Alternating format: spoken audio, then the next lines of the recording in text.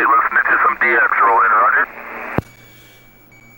Yeah, Roger D, man. Sitting on the job site and definitely got a hammer in Canton, Ohio, dude. Good Lord in 10 quarters. You sounding bodacious down this way there, Roger.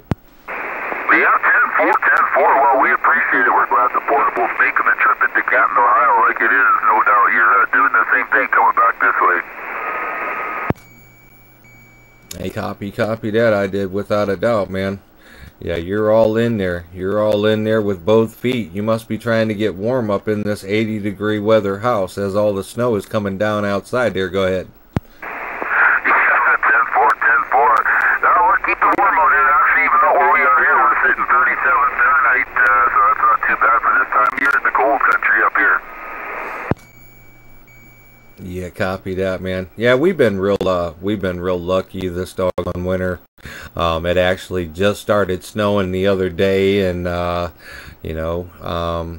I rode my doggone. I pulled the big old gold wing out for the holidays. So up until about what 2 days ago, we've had great weather around Canton, Ohio. So I'm not going to complain too much, but I'm sure from this point out, it's just going to get a whole lot worse. There, Roger.